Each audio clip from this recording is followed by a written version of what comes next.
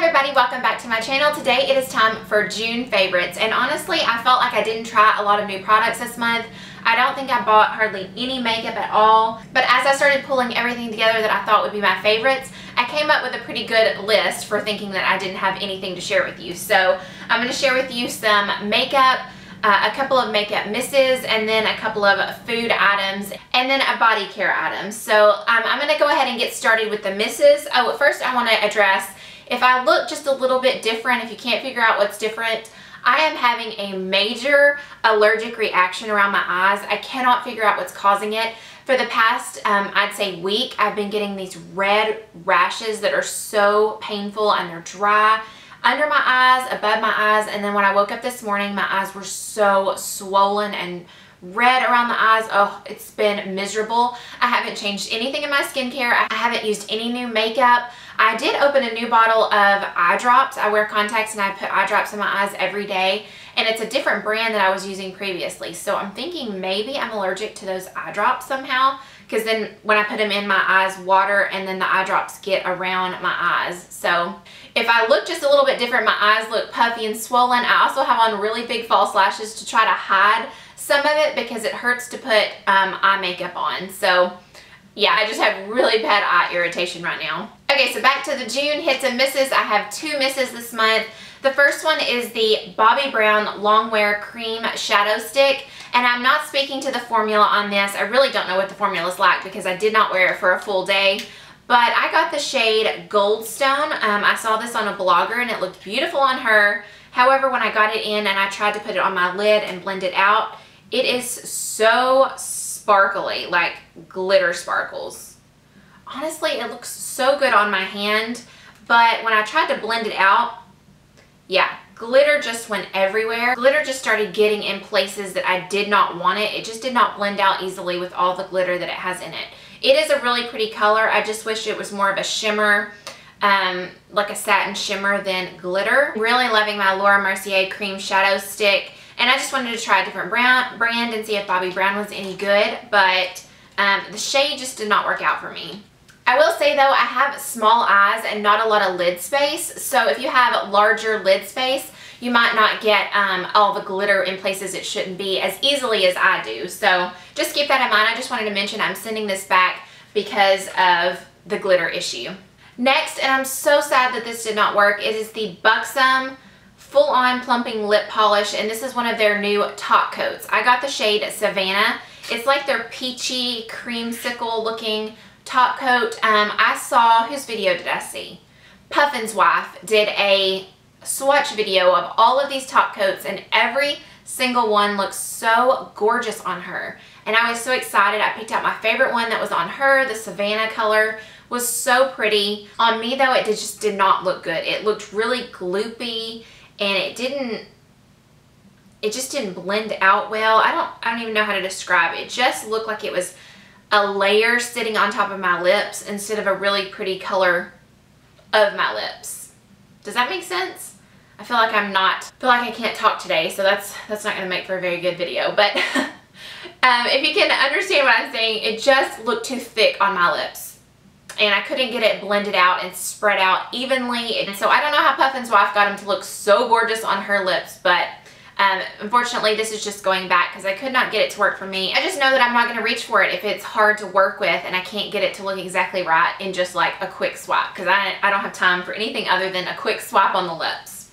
Okay, so those were my only two misses this month, and then let's get into the favorites. So that lip gloss did not work for me, but the new Marc Jacobs lip gloss sticks were a definite winner. I got the shade One Mauve Time, and it is perfect for my lip color. My natural lip color has a little purple tendency to it, so mauve lipsticks are really that my lips but better color. When you do one pass on the lips, it's a very sheer formula. It is very shiny. It has that slight minty scent to it, but it's not overpowering, and it does fade. Also, if you watch any reviews on these, then people are complaining that once you click up the lip gloss, you cannot reverse it. You cannot click it back down. So that's kind of a bummer. I haven't had any problems with it so far, and I wear this every single day. This is like my go-to right now. I know I say that in every monthly favorites, but every month it rotates, and I keep one in my purse or right on my vanity and I wear it every single day. Once I like something, I'm wearing it over and over again. So this has been my go-to, my Lips But Better color. I can't wait to get some more. So I'm definitely gonna pick up another one of these at some point, but all the colors look really pretty. So the last video I just put up was all of the BB creams that did not work out for me. There were so many. And then just a week or two after that, I hit the foundation and BB cream jackpot. Like, I found what works for me.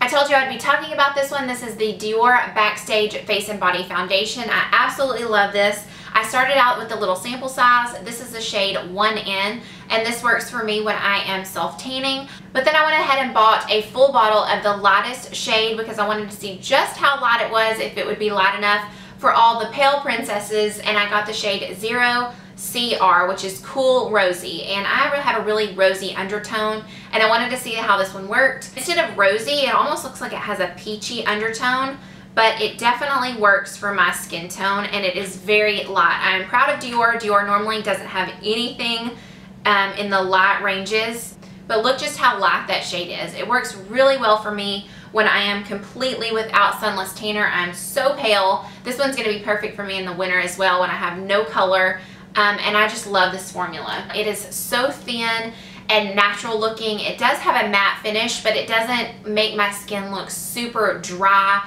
It does feel a little bit tight on me. I have normal skin, and so it makes my skin feel a little bit tight, but if you have oily skin, I think this stuff would be amazing. I don't even have to powder with this. I powder with every single BB cream and foundation that I own, and I do not powder with this because it dries down, it does not transfer, it stays, it does not budge in the summertime.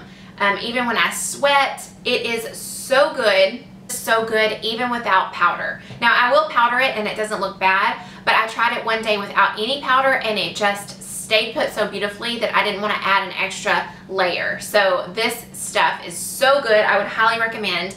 I still love my Dior Air Flash, but the two main differences in that one, the Air Flash does have a natural radiant finish and this one is matte. And so for oily skin, I would say go for this one. But both are just so beautiful on the skin and don't go anywhere. I love a foundation that does not transfer whatsoever.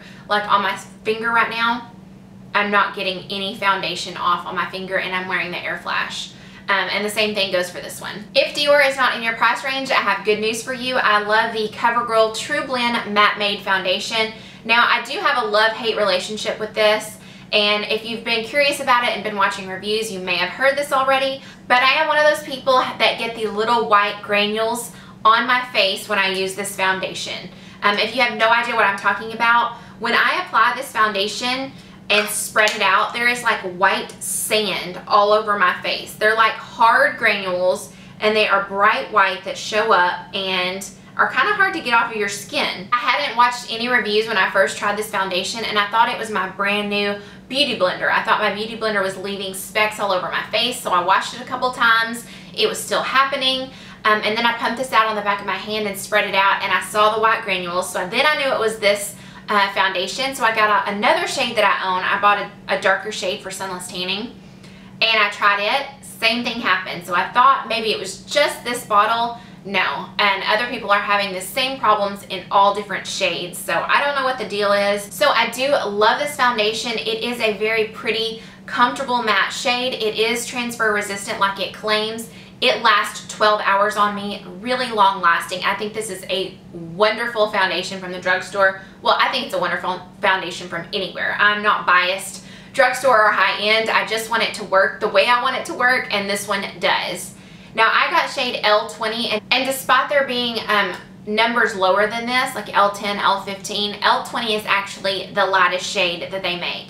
And so that's it right there. This one works great for me when I am pale. So the way I get around the granule part, I do my makeup, I let it kind of set a little bit, and then when I go to put on my powder over it, my brush just kind of brushes away those granules. But yes, the brush will just kind of brush away the granules. It doesn't work so well when your foundation is still real wet. But if you give it just a minute to set and then you're going in with your powder, I find that you are able to brush away those granules. So they need to do some quality control on this, whatever may be causing that, and then it will be just perfect. I still think it's a really good option and I still reach for this one because it is really pretty on the skin and it really does last.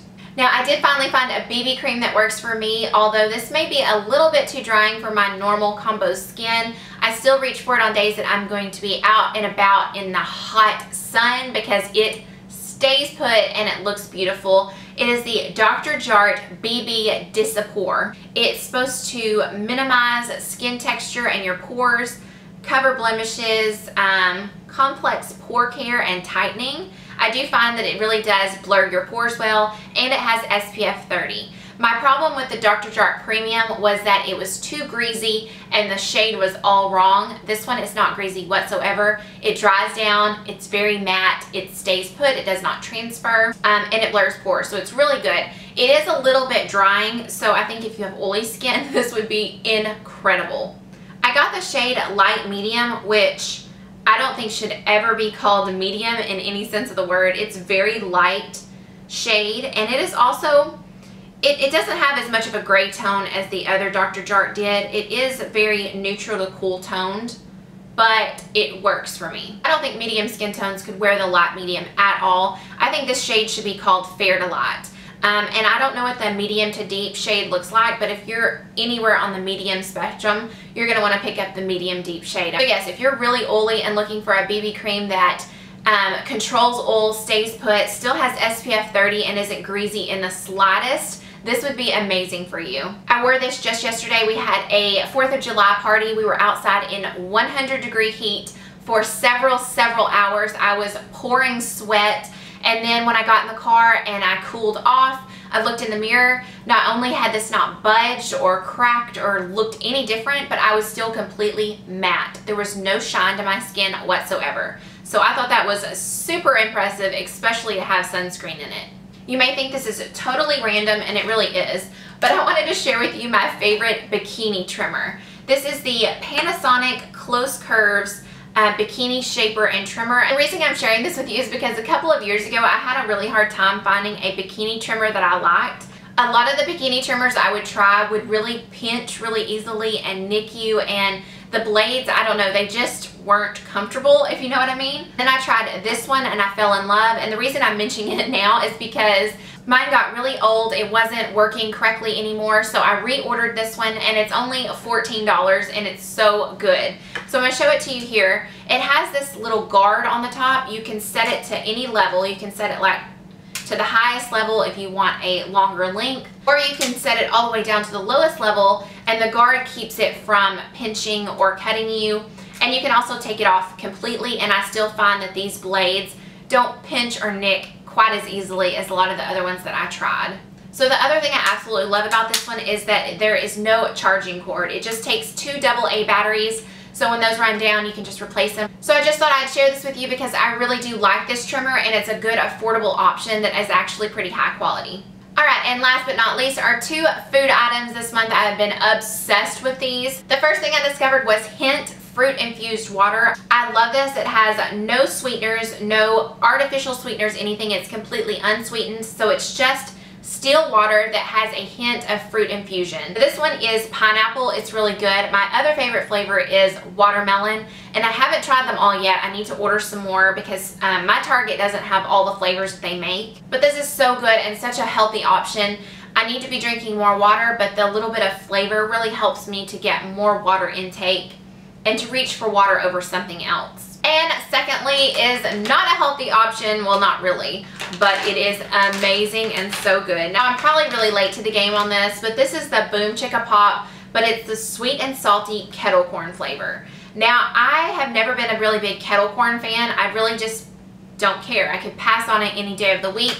And then I tried this, and I could eat this every day of the week. It is so incredible. I got my friends started on it. I know they probably hate me for that. This is the perfect combination of sweet and salty. Such a good snack. This is 140 calories per bag and 8 grams of sugar, so you could definitely have worse like desserts or snacks, but I'm just telling you for the flavor, this is amazing. Alright, that is it for my June hits and misses. I hope that you enjoyed this video.